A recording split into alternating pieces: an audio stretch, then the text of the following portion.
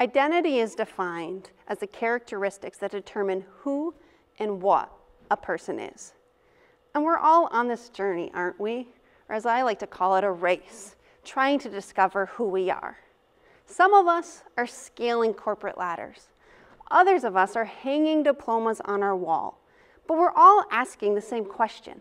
How do I win at this race called life? And I want to plant a crazy thought inside your head. What if our identity isn't forged through moving upward and greater success? But what if it's actually found in descending downward? As a kid, I hated history class, but there's one term I vividly remember. It's the term upward mobility. And upward mobility, all that really means, it's the increase or the upward slant of one's social status. In a nutshell, it's the American dream. Education, check. Good job, check.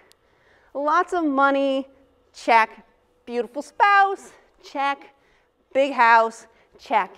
And just for kicks, let's throw in 2.5 children, a white picket fence, and a dog. But the thing about upward mobility is it's like this ravenous beast. It's never really satisfied, and it's always demanding something of us. More. More education, more money, more power, more time, and more fulfillment, right? I like to introduce you to a friend of mine. This is Henry Nouwen.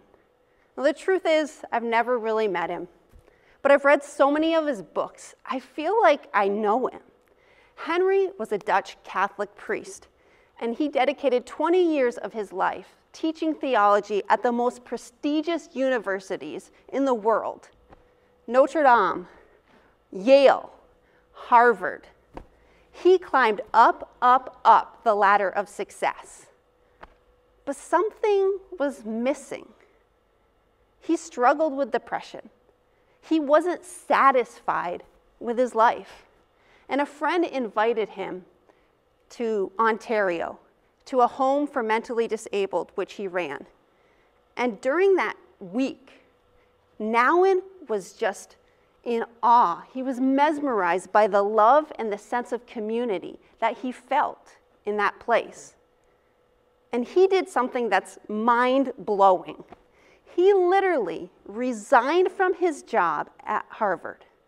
He packed up all of his belongings and he moved into this home and spent the last 10 years of his life living with the intellectually disabled.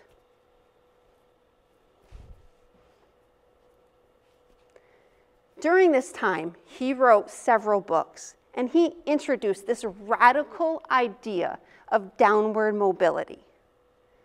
And it's really just the notion that true fulfillment in life isn't actually found by fighting your way to the top, but rather making your way to the bottom and loving and serving others. So back to my initial question. How do we win at this race called life? Well, Harvard actually did a 75-year study. That's a long time. And in this study, they followed 174 people from all different backgrounds of life. And the clearest message that they concluded from this study was this one thought: that the quality of a person's life is directly proportional to the quality of their relationships. So in a sense, fulfillment is found in relationship. Pew Research Center conducted 2 separate surveys in 2017, and they were trying to ascertain what constitutes a meaningful life. 69% of Americans actually said that they found their greatest sense of purpose with their family. So what if all of this striving and this climbing and this demand for more is actually pulling us further and further away from the life that we so desire? What if fulfillment is like right under our nose, and it's in loving and serving the family that God's given us? So back to my race analogy. I'm an avid runner, and any race I've ever competed in, it always starts at the same place, the starting line. So what's the starting line look like in life? It really just consists of your family background, your social and economic status, and even your quirky family traditions. But sometimes those starting lines can be blurry. For some people, they don't have any information about the family history and background, or other times it's withheld from them. And that makes navigating the next leg of your journey really difficult. And that's how 440,000 kids in the US foster care system feel. They have a poor start, and most of them have a hard time finishing their race well. So on November 16th, 2018, my alarm went off at 7 a.m. I rolled out of bed, I peered out the window, and I realized we were experiencing the first snowstorm of the year. So, schools all around the North Country were canceled. But rather than shoveling my driveway or hunkering down, with a cup of coffee and a good book, I actually laced up my running shoes. I strapped on my headlamp, and like Forrest Gump, I said, I just feel like running. But all kidding aside, I really actually set out to run 110 miles in a 24-hour time period. Now you might be thinking, what in the world would possess someone to attempt such a crazy feat in the middle of a snowstorm? But in order to explain that, I have to tell you a little bit more about the race me and my family are running. So back in the spring of 2012, my husband and I started this journey to foster with the hopes of adopting.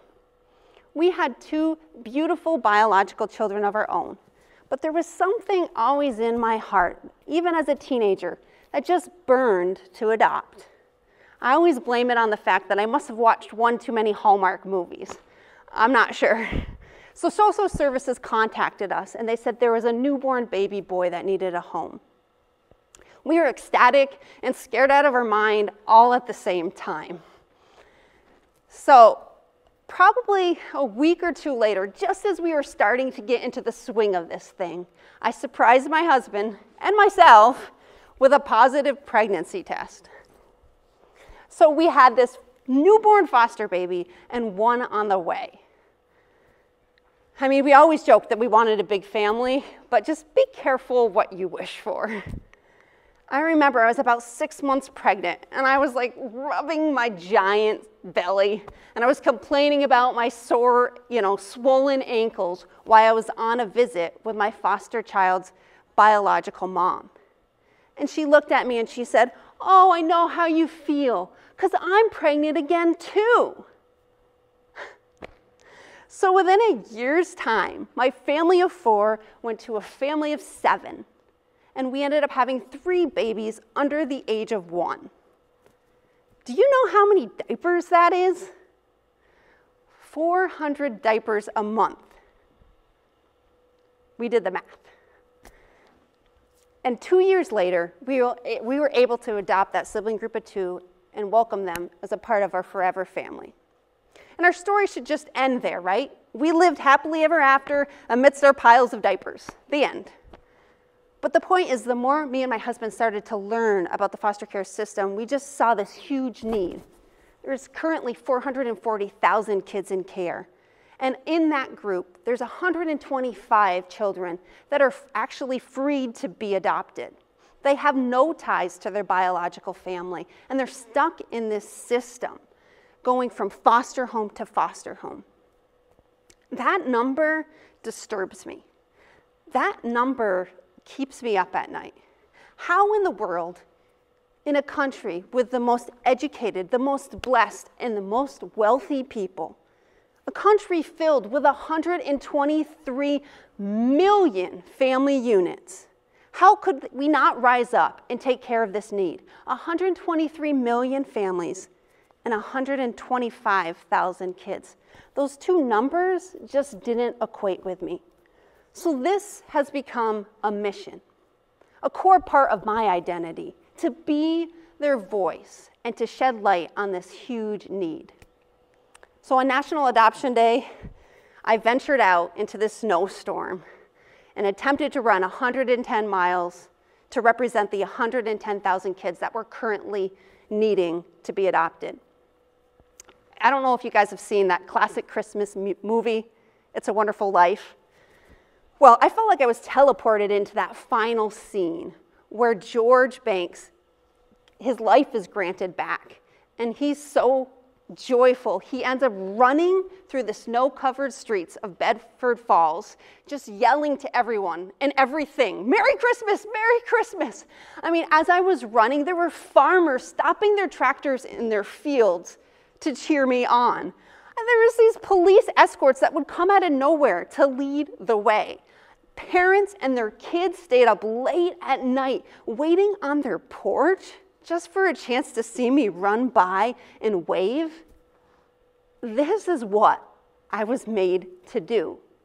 But around mile 70, it was 3 a.m., and honestly, I could barely walk.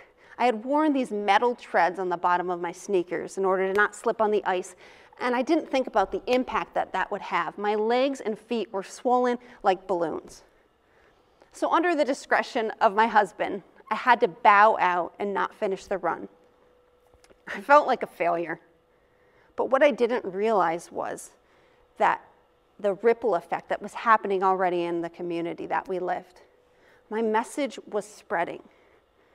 News articles and radio interviews would follow, and my inbox was just flooded with people asking me questions about how they became a foster parent or a certified adoptive parent.